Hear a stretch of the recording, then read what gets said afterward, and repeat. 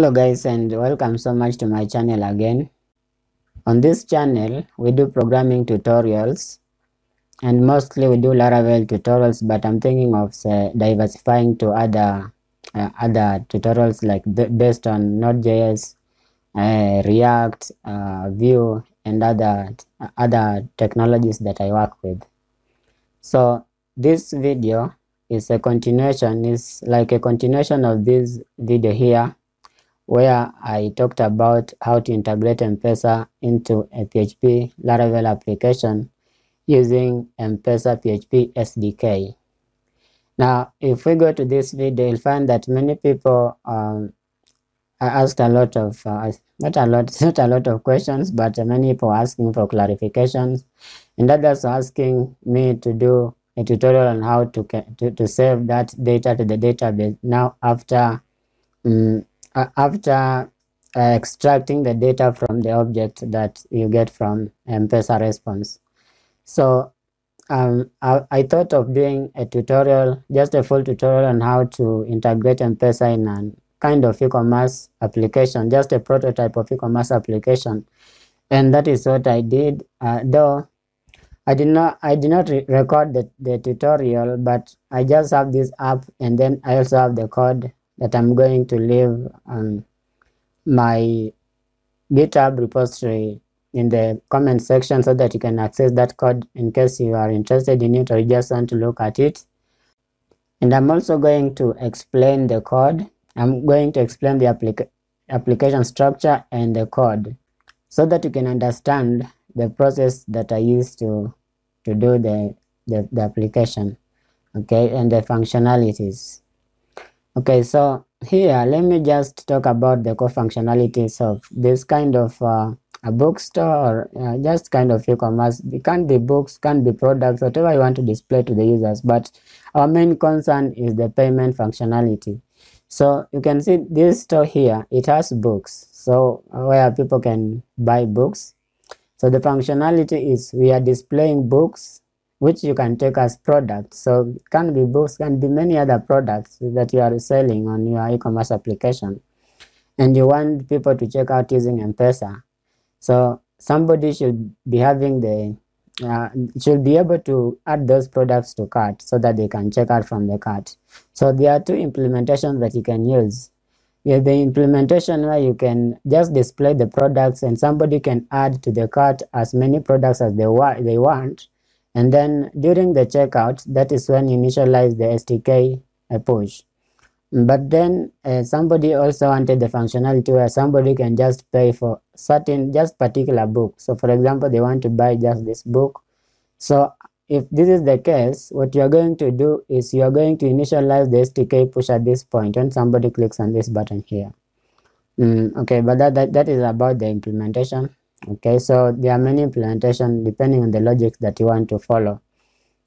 Okay, so another thing, so if somebody clicks on this, like this book here, this is how the product usually opens. You have the product description, their title, and then the amount, and then you have the related products. That is the basic implementation of an e-commerce store. And then when you click on add to cart, you can see you have to log in first, right? So there are functionalities that there are routes that the user cannot access unless they are authenticated. So let me just log in. So they have to log in first, and I'll explain why they have to log in first. So I've logged in, and now I can now add that product to cart, and you can see it has taken me to my cart here, and you have that product there. And you can add as many products as you want, right? So we are using the case where the user is adding the products to cart. Okay, so they can add as many products as they want to cart. Okay, now you have 2 products. You can go back and add another product so that you have 3 products, right? And you can now see the total books, and then you have the total amount. So I just used 1 shilling for the products, and the reason is for this is just for testing, because I'm going to test the Stk-Push, right? So this is the adding, and you can also create product. So if you just click on this and you can go to the post book, and now here you can see enter book title like a textbook, and then price can give it 1 or whatever the amount you want, and then this is the description. Okay, and then if you click on add, you see it has been added. So if you go back to the bookstore, you find that you have this textbook added here, right? But that is of course the functionality that has to be on the admin side. Yeah. So we also have the cart functionality, but remember that my concern here is not the cart, is not the user interface. Actually, I'm not very good at user interface, as you can see. My concern is the M-Pesa implementation part. I'm going to explain that. So after somebody has done this, if they go to cart, and now the moment they click on checkout with M-Pesa, that is when the Stk-Push is initialized, right? And what happens? So if we click on this checkout button, it is going to send a Stk-Push to my phone, okay, where I'll be prompted to enter the PIN, my M-Pesa PIN, and then it is going to deduct the amount here in the transaction, and then that amount is going to be deposited to the business account, okay, the pay bill account, okay, and that transaction is going to be completed. All right, so let's just do it. I have Grok, and maybe those who may not be familiar with Grok, basically, you know that if we are on the local host, this application is running on the local machine, as you can see here, and there's no way that the local machine can communicate with the internet unless we use a link, all right, that is online. So that is where Grok comes in. So Grok is going to receive requests. If we initialize Grok, we'll just do Grok, and then http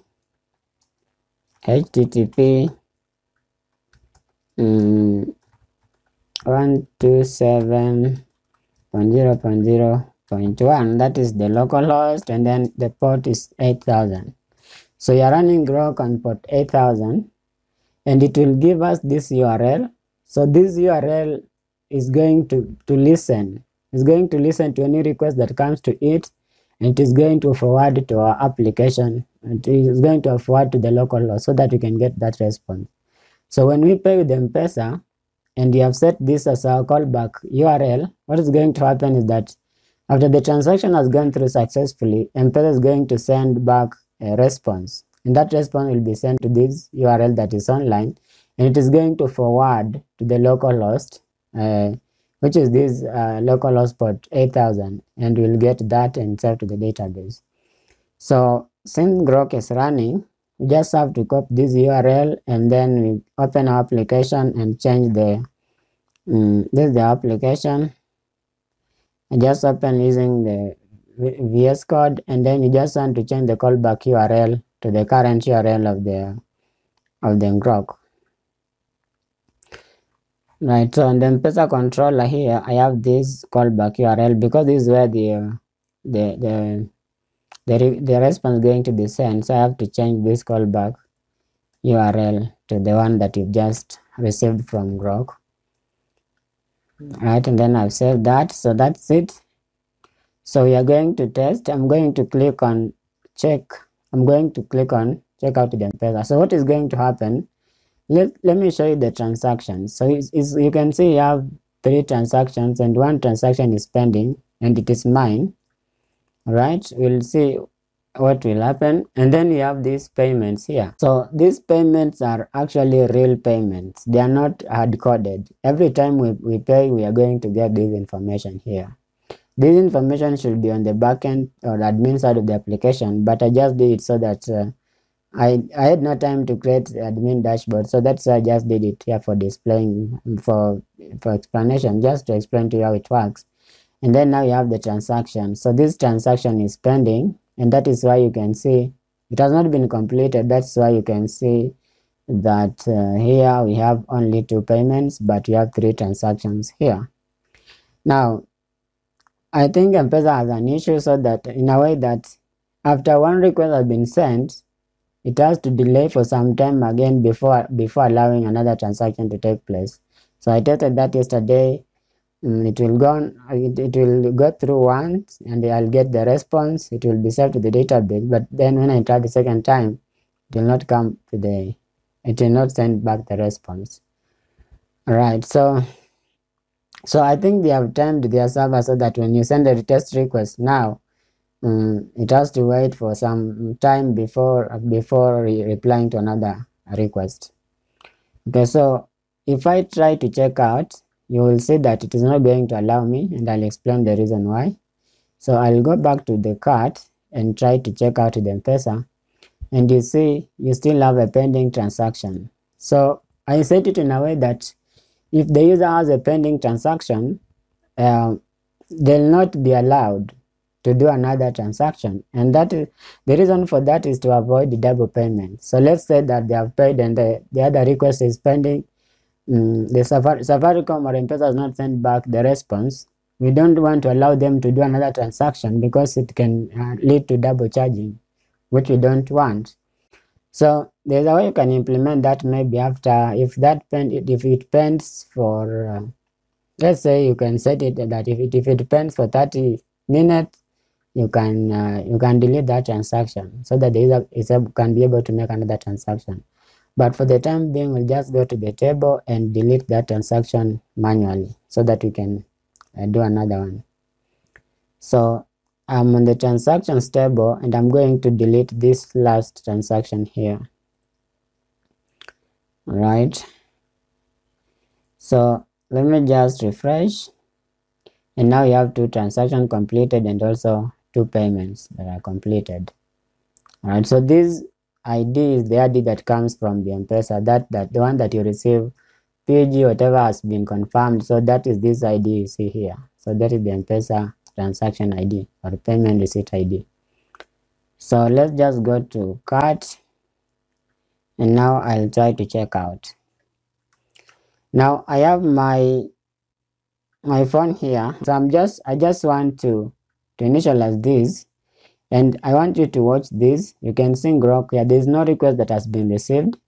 But if we send the request here and I get the message and I enter the PIN and the transaction goes through successfully, we are going to see a request sent here, and it will have gone through successfully, we are going to get 200 code. Okay, so let's just do it. So I just click on checkout with M-Pesa and look at what happens. It initializes a new transaction and sets the status to pending first. All right. And I've done that. Let me wait for the message, and I've received the message. M-Pesa confirmed the 3 shilling has been sent to, it has been sent to whatever that is, just test account. So what happens, we'll check Grok and see if the request comes here. If it doesn't come, it means that there is an issue and the response has not been forwarded to us. And that issue actually is not on our side. It's not on the side of application. Actually, the sandbox credential have a lot of issues, and many people are experiencing those issues. So we found that the response, sometimes they come, sometimes they don't come, and then we have those delays. So it looks that the response did not come, and that is why the transaction remains pending. All right, it remains pending, but then that is not the problem of the application. The application has been implemented well. Sometimes those requests goes through, sometimes they don't go through.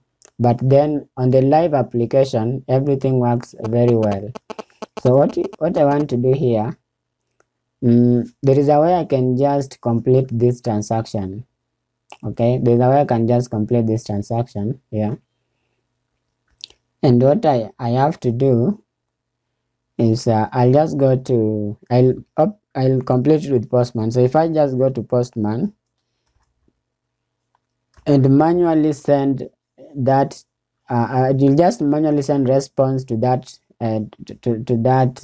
this specific callback URL, and it is going to complete that transaction. So I just go to I have some response body here. I mean, I have that response, that the way it comes. This is the response that you'll normally receive from M-Pesa. Okay, now you can see. So this basically how the response comes. So from Safaricom will send this response here, this data here after you have paid. All right, and after it sends this, what you do is just receive you receive this response, and then you extract these parameters, and then you save to the database. So when we send this request, what happens is that this request, it goes to,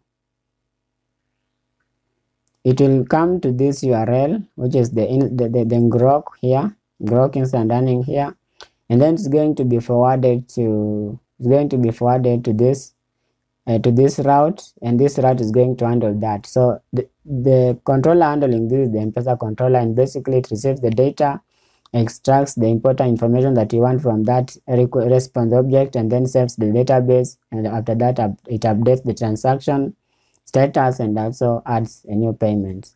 So don't worry with this error 500. I was trying, but I was trying with the wrong number, and that is why the number that does not exist in the database, and that is why we got that I got that error there. So let's just do this. We just send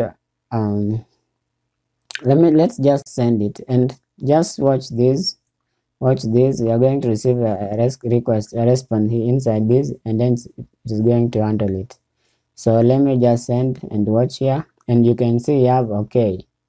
So okay means that it went through successfully. Now, meaning that this transaction has been completed. Now if we go to payments, now we should get the third payment. You can see the amount is 3 shillings. The user is the M-Pesa, the receipt ID, and then the phone number, and then the date that transaction was made. And now if we go to transactions, that pending transaction has been completed, and that happens, you have already automated it. You are not the one who manually completes it. It is automated like that. Okay, so this part, I don't want this video to be long. This part is just for explaining basically the interface, how it works. And then in the next video, I'm going to now explain the code. So if you've watched this, maybe you've now gotten some idea on how to implement M-Pesa integration on an e-commerce application. But now I'm going to explain the code. I'm going to explain the database structure. I'm going to explain the basic tables that you need for implementing this, and the relationship between those models, and also the code and the M-Pesa controller. So you just check this. You're just going to check this M-Pesa SDK, because this is the one that you are using. We are using this package, M-Pesa PHP SDK. So you can just go through it. It is quite easier for you to read through and to also to understand. So I'm going to explain the code there in the next session. But actually I explained, there's a video that I explained that, and this is the video. I explained about how you can integrate using using PHP SDK. So you want to go through this video if you want to understand M-Pesa SDK. And then also I leave this code in the tutorial. So thank you so much, and let's meet in the next tutorial.